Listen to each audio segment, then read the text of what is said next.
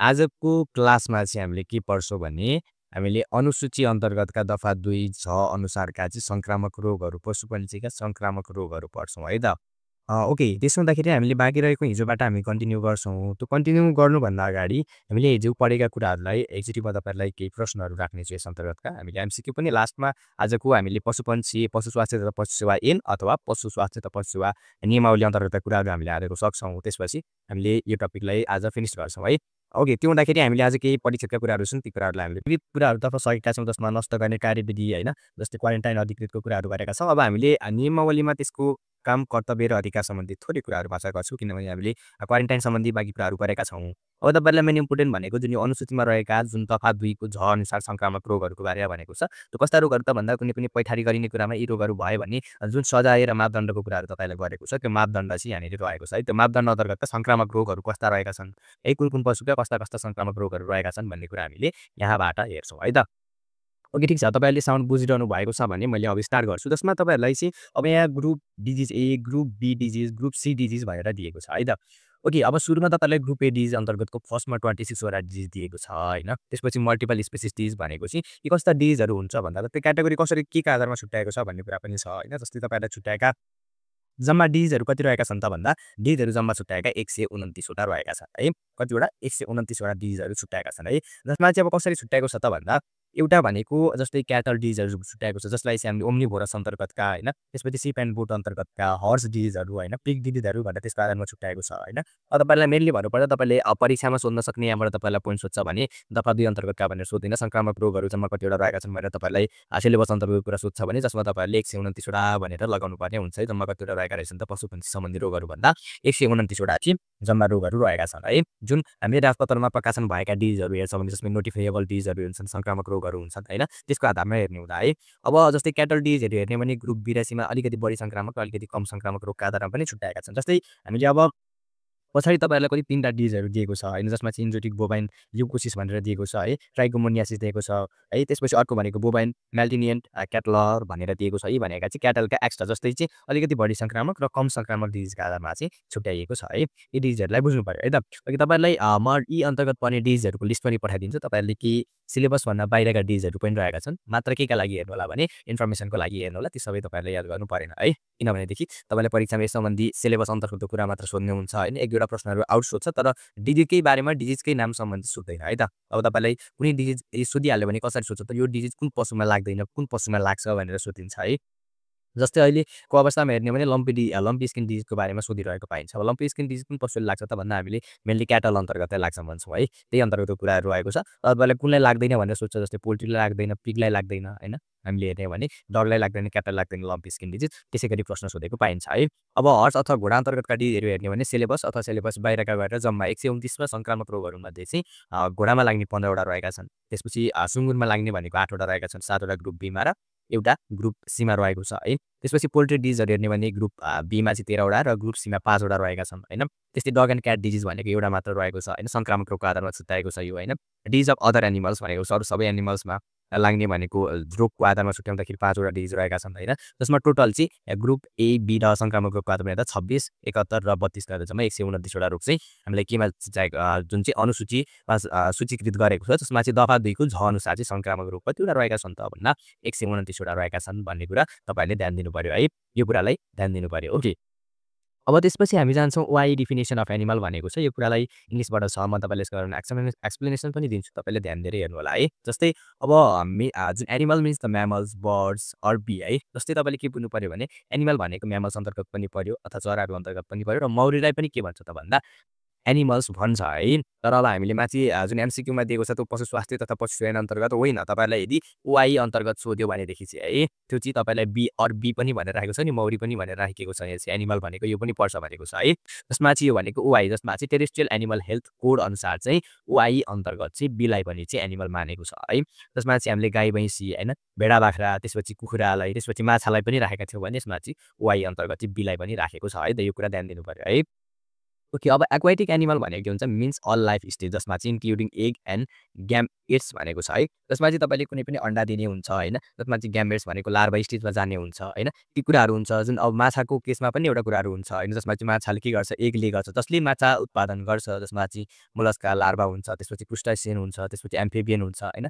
जुन चाहिँ कहाँबाट भन्दा एक्वा कल्चरबाट चाहिँ इस्टाब्लिसमेन्ट भएको छ भने है, फ्रम द वाइल्ड लाइफ है। फर फार्मिङ पर्पज भन्नेको मतलब तपाईँले के बुझ्नु पर्यो भने कुनै पनि फार्मिङ पर्पजको लागि हामीले त्यसबाट उत्पादन लिन सक्छौँ भने, त्यसले कुनै योगदान दिन सक्छ भने त्यस्ता पशुहरूलाई हामीले अथवा जुन कस्ता भयो त एम्फिबियन, क्रुस्टासियन, मोलस्का होइन, तीहरू चाहिँ एक्वाकल्चरिजम अन्तर्गत पर्छन् भने त्यसलाई चाहिँ हामीले एक्वाटिक एनिमल्स भन्छ भनेको छ है। अब तपाईँले राम्ररी बुझ्नुपर्दा जसमा चाहिँ कुन इन्भाइरोमेन्टमा पनि हुन्छन् भन्ने कुरा भर पर्छ है। जसमा चाहिँ कुन इन्भाइरोमेन्टमा हुन्छ त एक्वाटिक इन्भाइरोमेन्टमा हुन्छ है, जुन चाहिँ इन्भाइरोमेन्टमा हुन्छ है। For human consumption for the ornamental purpose भनेको जसमा चाहिँ मानिसको कन्जम्सनको लागि अथवा मानिसको आवश्यकताको लागि चाहिँ त्यसको पर्पजको लागि चाहिँ पालिन्छ भने जुन चाहिँ एक्वाटिक अन्तर्गत पर्दछन् है। जसमा एम्फिबियन पनि हुन्छ, एउटा क्रुस्टासियन पनि हुन्छ, एउटा मलस्का पनि हुन्छ, जुन फिस ग्रुप अन्तर्गतको पनि हुन्छ है। तपाईँले यति कुरा बुझ्नु पर्यो है त। जुन चाहिँ यो के अन्तर्गत हो त भन्दा चाहिँ ओआई जसमा चाहिँ एक्वाटिक एनिमल हेल्थ कोड 2010 अन्तर्गतको कुराको एक्सप्लेनेसन अथवा परिभाषाले चाहिँ यो जनाउँछ एक्वाटिक एनिमल भनेको। जसमा चाहिँ के भनेको छ त भन्दा तपाईँहरूलाई मिन्स अल लाइफ स्टेज भनेको छ, अल स्टेज अफ लाइफको जुन जसले ले एग गर्छ अथवा अन्डा उत्पादन गर्छ होइन, जुन चाहिँ पानीमा र बाहिर दुवै ठाउँमा पनि बस्न सक्छ होइन। जुन चाहिँ रिमुभ फ्रम वाइल्ड भनेको छ बाहिरभन्दा भित्रपट्टि भनौँ, जस्तै जङ्गली जनावर हामीले वाइल्ड लाइफ भन्छौँ अथवा घरमा पालिनेलाई डोमेस्टिक एनिमल्स भन्छौँ होइन। जस्तै त्यो कुराहरू पनि इन्क्लुड गरेको छ यसमा है। अब तपाईँले राम्ररी बुझ्नुहुन्छ भने तलतिर नेपालीमा लेखेको छ, यो कुरालाई चाहिँ म भनिदिन्छु है। ओके, अब यहाँनिर तपाईँले नेपालीमा भन्नुभयो हुन्छ, नेपालीमा पनि बुझ्नलाई यो पोइन्टबाट तपाईँले सजिलै बुझ्न सक्नुहुन्छ है।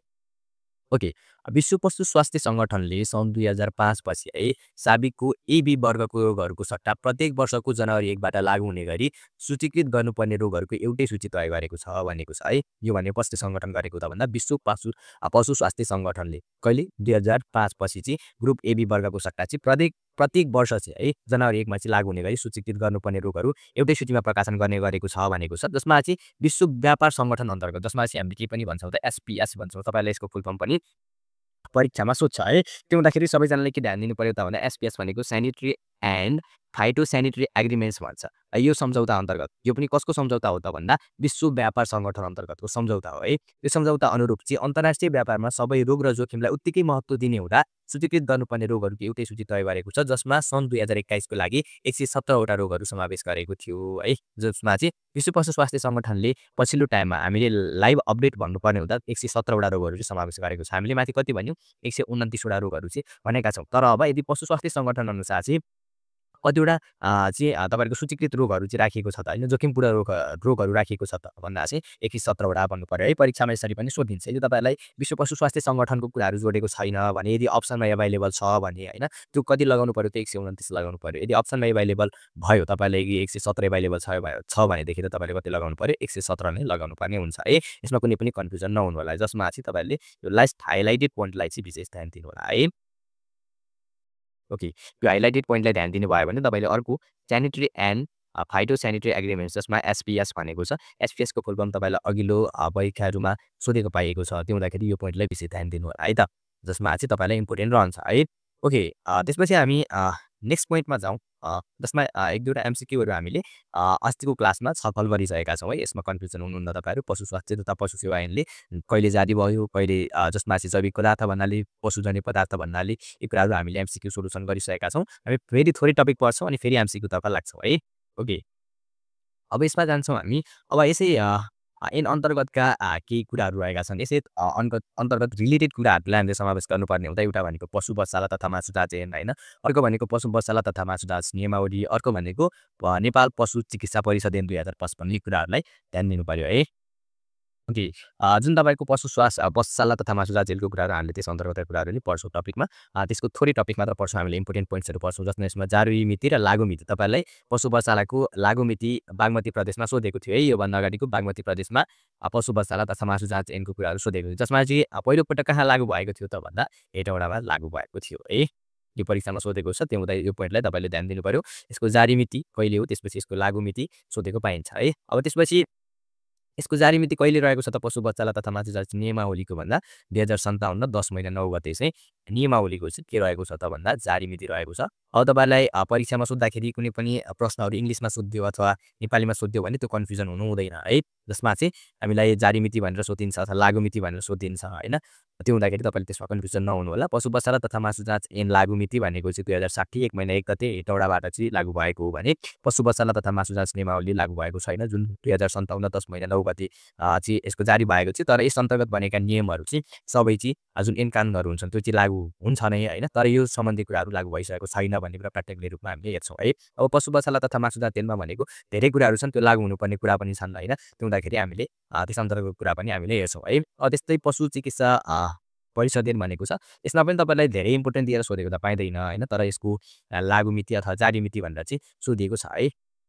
त्यो हुँदाखेरि विशेष ध्यान दिनु पर्यो। जुन लागु पनि कहिले जारी कहिले भयो 2055 11 महिना 27 गते नै र 2055 11 महिना 27 गते नै लागु भयो है। यसको डेट पनि विशेष ध्यान दिनुपर्ने हुन्छ। यो डेट तपाईँलाई सोध्छ है। जुन यसको जारी मिति र लागु मिति भनेको तपाईँले सबैभन्दा सुरुमा कसरी पढ्ने भन्ने कुरा एउटा यसको तरिका जान्नु होला। तपाईँले धेरैजनाले फलो पनि गर्नुहुन्छ होला सायदै। यो पढ्ने तरिका भनेको तपाईँले एउटा सिट बनाउने है। जुन सिटमा चाहिँ जुन अगाडिको डेटहरू छ, जस्तै यसमा 55 56 57 छ नि, त्यो डेट अनुसार राखेर तपाईँले अगाडिको पशु बसाला त्यसपछि आउँछ नियमावली। अगाडि नियमावली आउँदैन, जसमा ऐन बनिसकेपछि मात्र नियमावली आउँछ। त्यो कुरा ध्यान दिनु पर्यो है।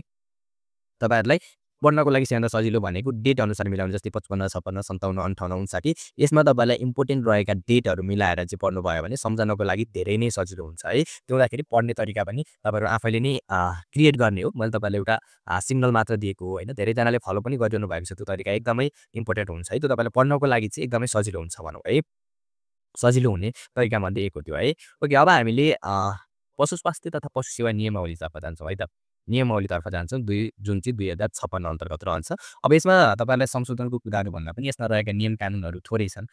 त्यो पनि हामीले हेर्छौँ। तपाईँलाई इम्पोर्टेन्ट रहेको कुरा के भनेदेखि जस्तै मासिक तपाईँले पशु बसाला तथा मासु जाँच ऐनको कुराहरू हेर्नुभयो होइन, नियमावलीको कुराहरू हेर्नुभयो होइन।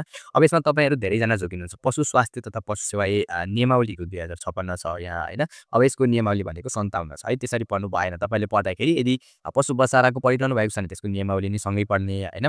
यदि अर्को पशु स्वास्थ्य तथा पशु सेवा ऐनको पढिरहनु भएको छ भने पशु स्वास्थ्य तथा पशु सेवा ऐन नियमावलीको सँगै नै पढ्नुपर्छ है। त्यो हुँदा कन्फ्युजन हुँदैन है त।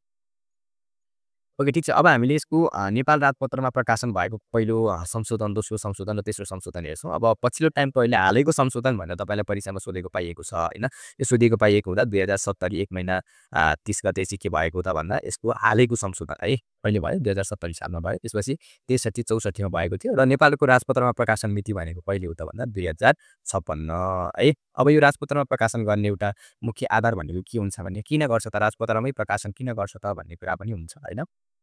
राजपत्रमा प्रकाशन गर्नुको मुख्य उद्देश्य भनेको यस अन्तर्गत बनेका नियम अथवा कानुनहरू चाहिँ सबै ठाउँमा लागू हुन सकोस् है, संविधानसँग रिलेटेड होस्। जुनसुकै कुरा पनि यदि कुनै पनि हक हितको लागि कुराहरू हुन्छ भने सबैभन्दा सुरुमा कहाँ रिलिज हुन्छ त भन्दा नेपालको राजपत्रमा कुनै पनि सूचना प्रकाशन गरेर मात्र नै त्यसको सूचना प्रकाशन गरिन्छ अथवा त्यसलाई संशोधन गरिन्छ होइन। ती कुराहरूलाई ध्यान दिनु पर्यो है।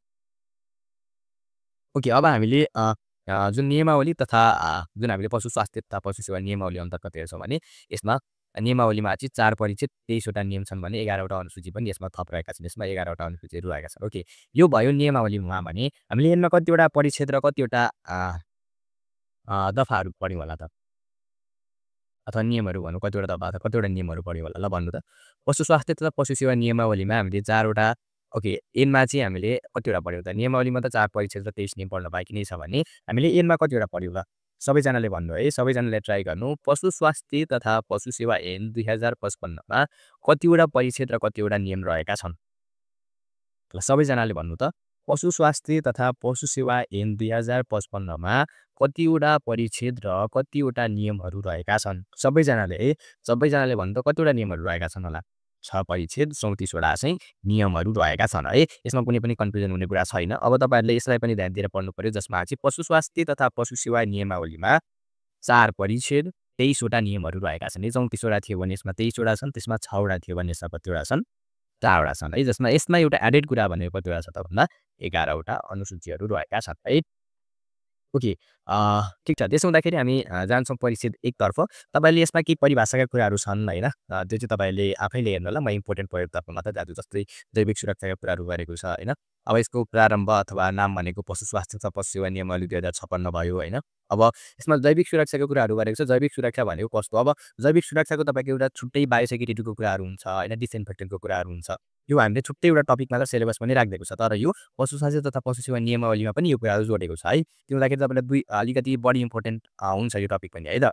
किनभने जुन पशु स्वास्थ्य तथा पशु सेवा नियमावलीमा पनि जैविक सुरक्षाको कुराहरू जोडेको छ र हामीले जैविक सुरक्षाको कुरामा अर्को जुन डिसइन्फेक्टेन्टको कुराहरू होइन, त्यो सेक्युरिटीको कुराहरू पनि पर्छ है त।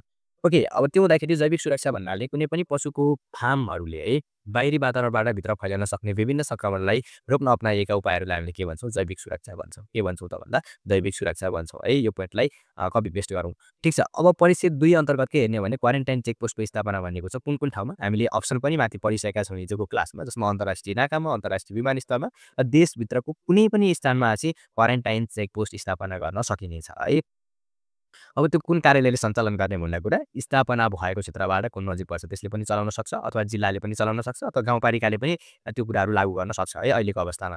अब निर्माण गर्दाखेरि कुन अवस्थामा निर्माण गर्ने, कतिको क्राइटेरिया हुन्छ होइन, त्यो कुराहरू तपाईँलाई परीक्षामा सोधेको छ। जस्तै पोइन्ट नम्बर 1 मा हेर्नुहुन्छ भने क्वारेन्टाइन स्थल निर्माण गर्दा पालना गर्नुपर्ने शर्तहरू रहेका छन्। यहाँबाट तपाईँलाई प्रश्न धेरै पटक सोधिएको छ है, टुटाएको प्रश्न छैन।